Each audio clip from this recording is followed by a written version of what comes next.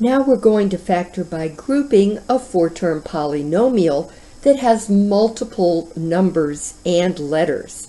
And I'm going to show you a trick of how you can avoid having to change the sign in the middle. Because notice, if we leave this four-term polynomial the way it is, you will have a minus sign in the middle, which means you'll have to change the second sign, which we definitely don't want. So, watch this. Notice that your first sign here is a plus sign. What if I were to reverse the two terms, the two middle terms, so that I have 28r squared minus 4xr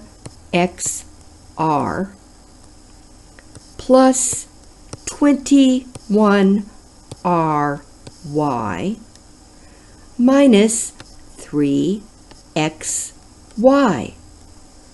Now I have a plus sign in the middle, which means I don't have to worry about changing signs.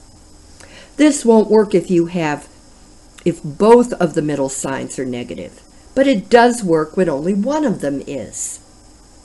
Okay, now I'm going to factor the first two terms, that is, I'm going to group them, and I'm going to group the second two terms. And now I do not have to change this sign because this sign is a plus sign. I'm going to factor by grouping. Don't forget that 28 is 4 times 7. R squared is r times r. And so each of these terms in the first set of terms has a 4 and an r in it. I'm going to pull out the 4r as a GCF, and that will leave me with 7r minus x, because 4r times x is 4xr. I would have said 4rx.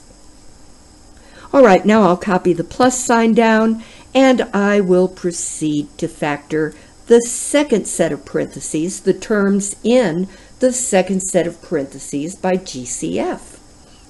And here, remember that 21 is 7 times 3.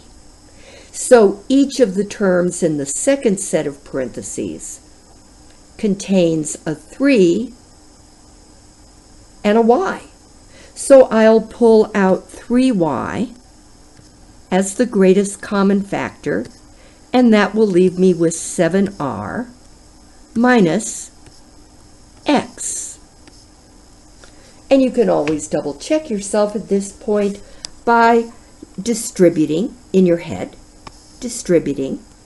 4r times 7x is 28r squared, and 4r times x is 4xr.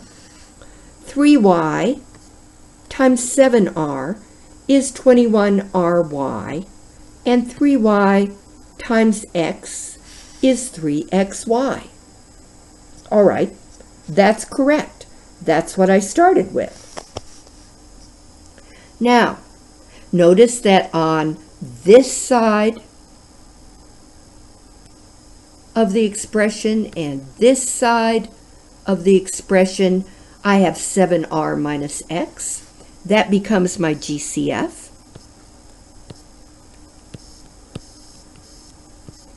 And then I make a second set of parentheses and I write the leftovers. 4r plus 3y. And I leave it up to you to check this because I have run out of room and out of time. Talk to you later. Bye-bye.